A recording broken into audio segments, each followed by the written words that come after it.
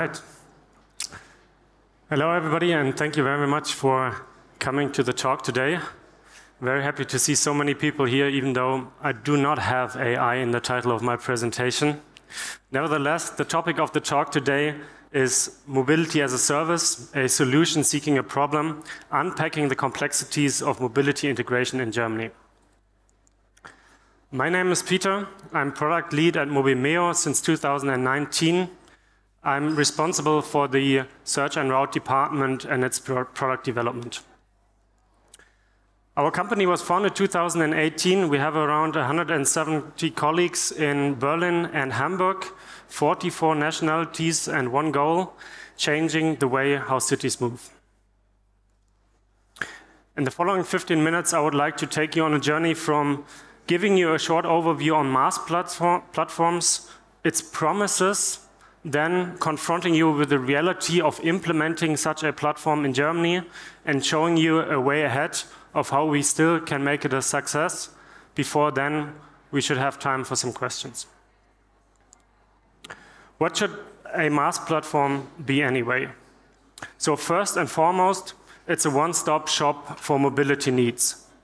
It integrates planning, booking, purchasing capabilities, all across different modalities in the private and public. The goal of the MaaS platform is to create a relevant alternative for the use of your private car. To do so, it integrates with all kinds of modality. Public transport as the backbone of the mobility system with all its buses, trams, and trains, but also car services like car sharing, ride-hailing, taxi services, ride pooling, and so on.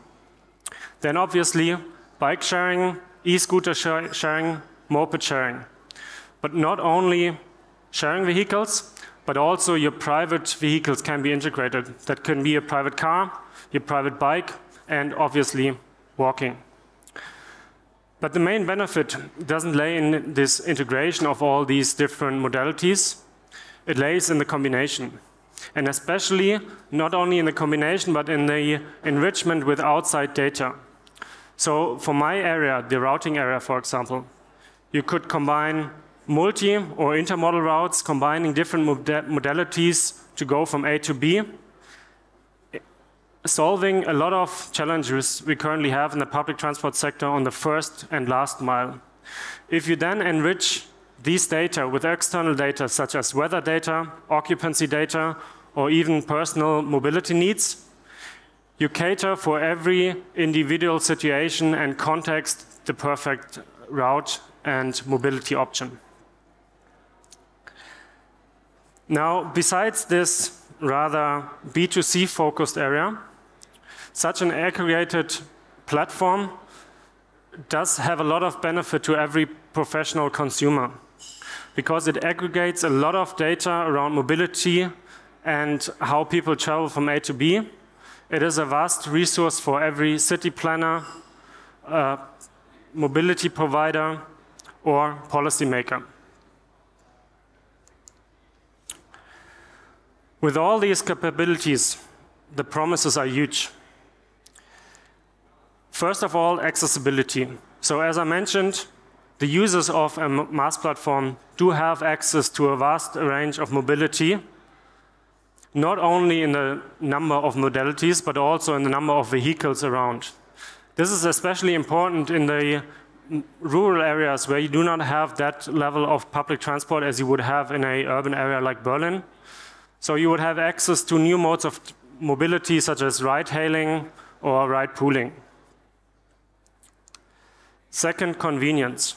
There's only one sign-up process for your account, one sign-up process for your payment method, and you have all the different modalities at your fingertip. You do not even have to switch context and use different kind of apps. Everything happens in the same application and UI.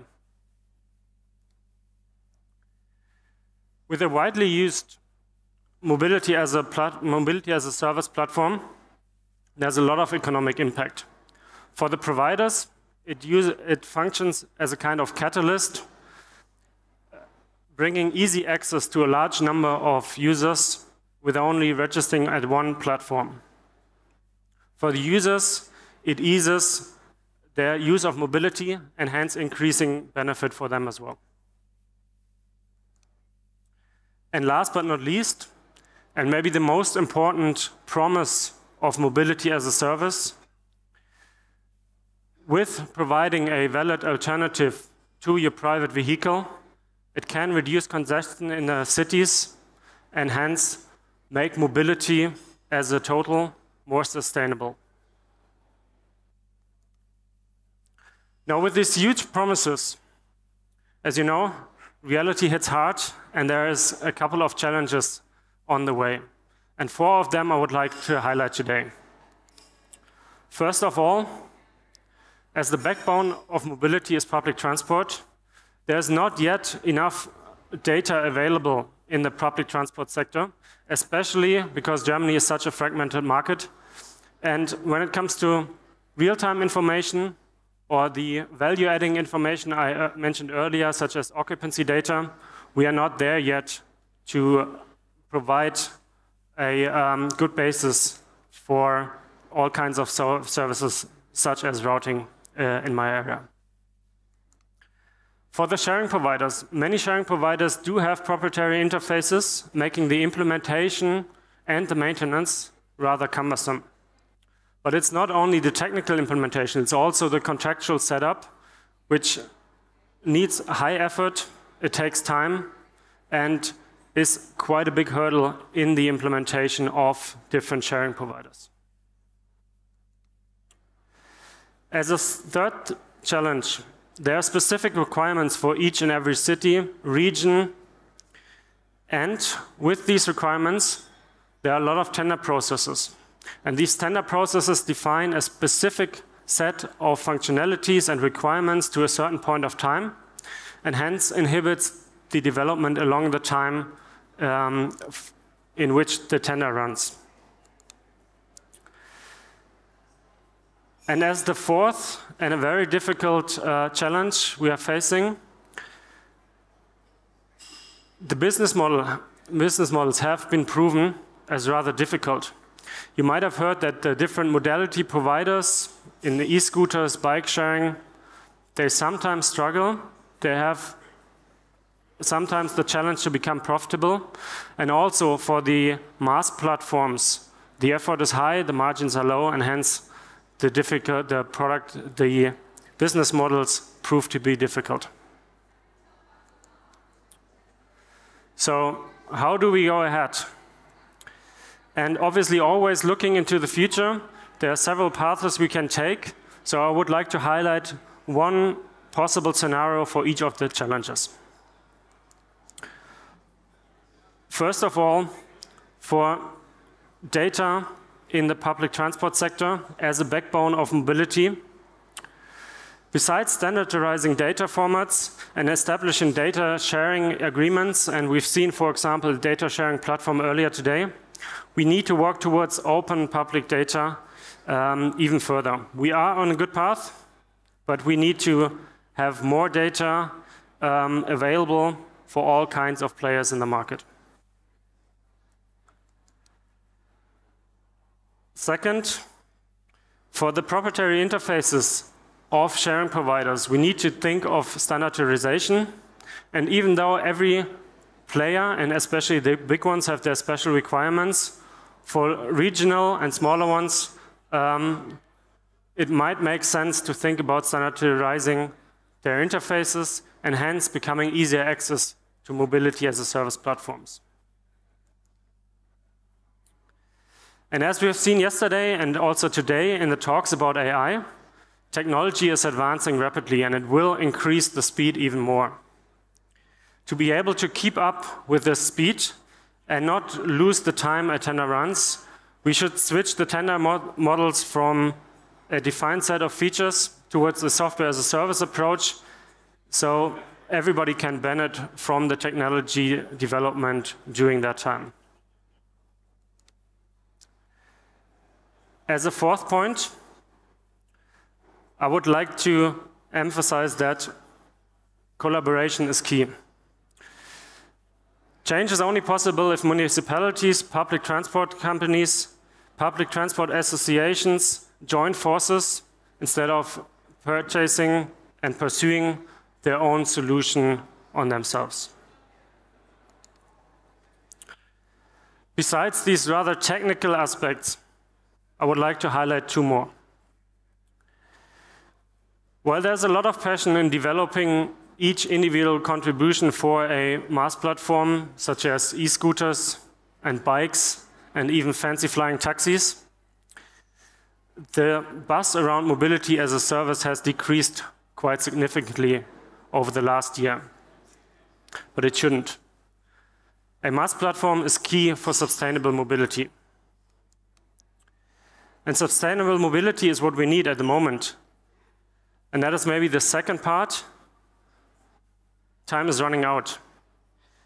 And we need to be successful to have an impact on the global climate change, and hence swift and substantial action is indispensable. Now, if people ask you, what did you take away from that talk?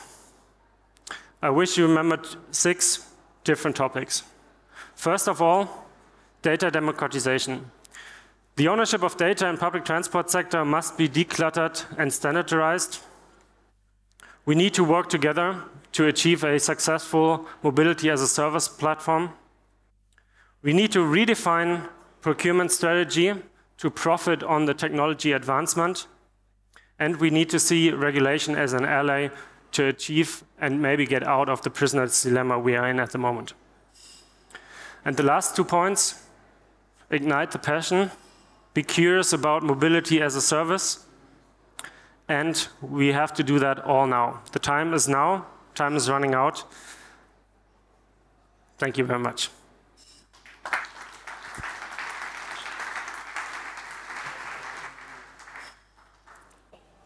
Any questions?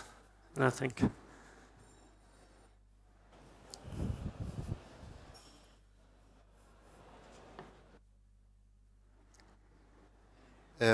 Hi.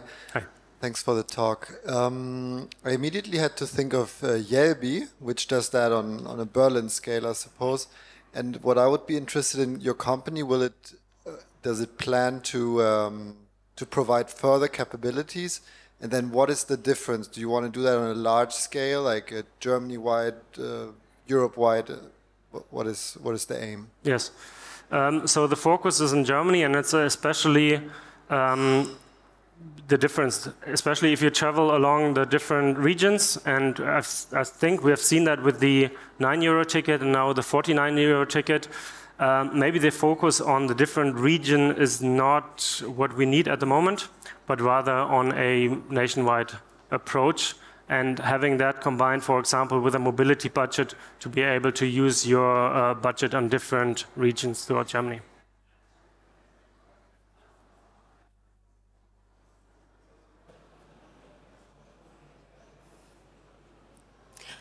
Okay, if you have no further questions, I mean, you have Peter's contact. You can see, I'm sure you can also find him on the Hub app, and you stick around for the day. Yes. Maybe people can find you around. Thank you very much. We'll have a short break, and we will be back for the next talk in about 5 minutes. Thank you very much. Thank you.